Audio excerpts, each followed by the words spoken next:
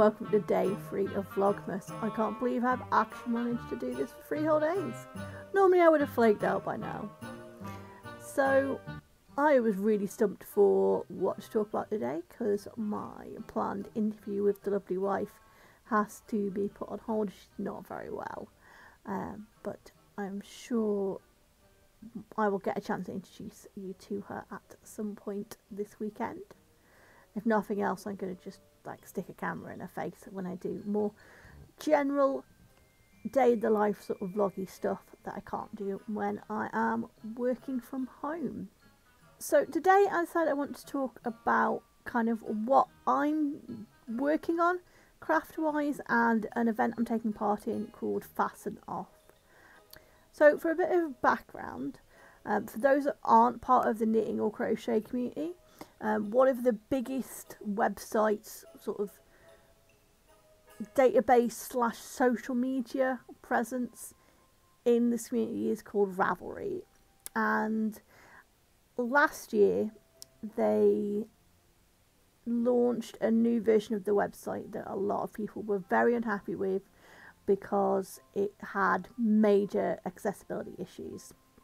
Since that time they have made some changes to make the website more accessible, but the main issues were it was using poor design around those who have vision issues and those that have epilepsy. So a lot of flickering and fastly moving images, and them being placed in ways that couldn't be skipped, that didn't have a pause button, the autoplay, that sort of thing, that's considered bad epilepsy practice. There are some articles and reports out there if you want to read into it further, but there were definitely accounts of people having seizures and other incidents of issues after using the site. I was certainly found the website, particularly the forum section and the changes they made to that, were very difficult on my eyes, even when wearing my glasses, where I would normally not have any problem at all.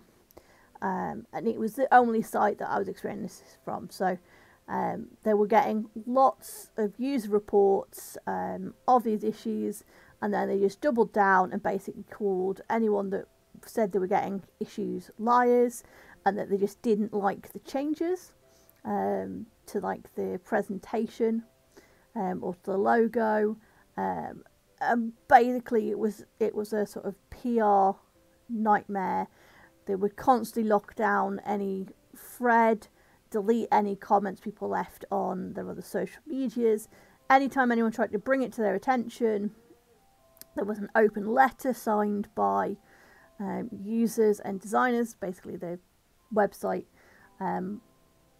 is kind of a mix of a forum, a yarn and pattern database, and because of the pattern database they also allow for designers to place ads on the website and to sell their patterns through them. So there was this big push for people to leave the website. This led to the event known as Fasten Off. So that's kind of a pun off a knitting term, basically completing your project, fastening off the ends. And this has happened again this year.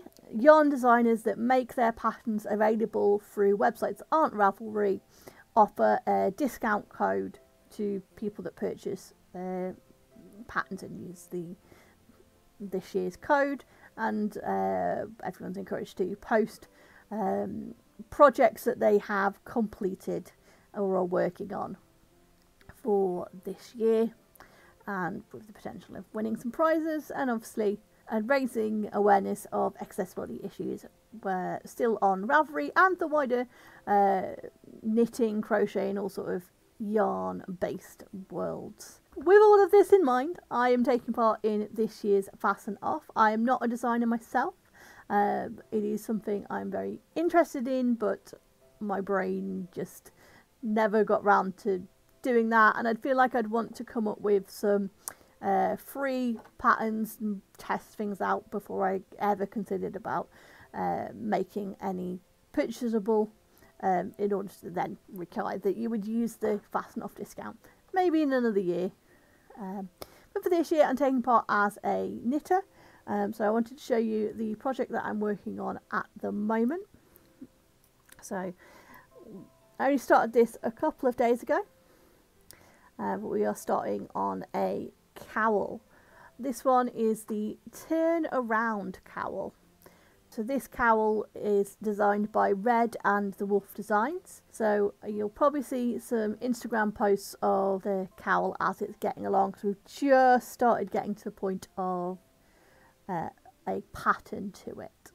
But I've also got a blanket on the go that is sort of modular construction, so one sort of square added to it at a time, and it is my working on stuff in front of the TV knitting, and I'm hoping to get it to sort of bedspread size. Again, because of the way it's constructed, just finish at the end of a row of squares and call it a day. If I decide no, actually it's going to be like a lap row or one of those runners you have at the end of the bed.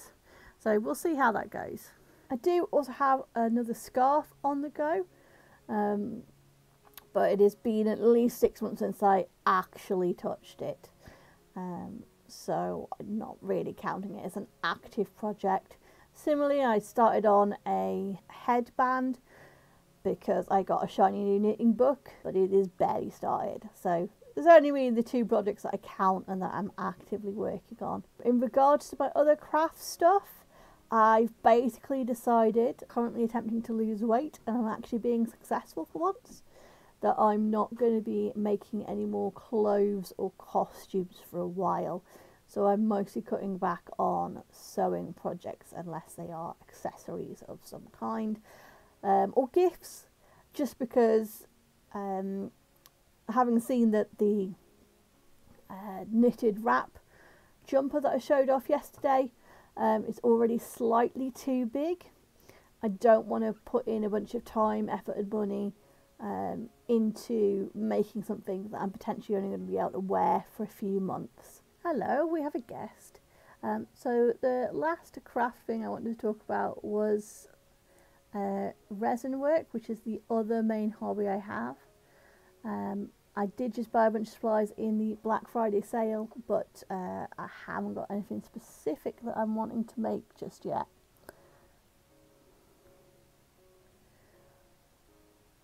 Should we make you clothes? Make you fancy clothes for Christmas? No, that didn't go down well. Enjoy your evening, and I shall see you all tomorrow.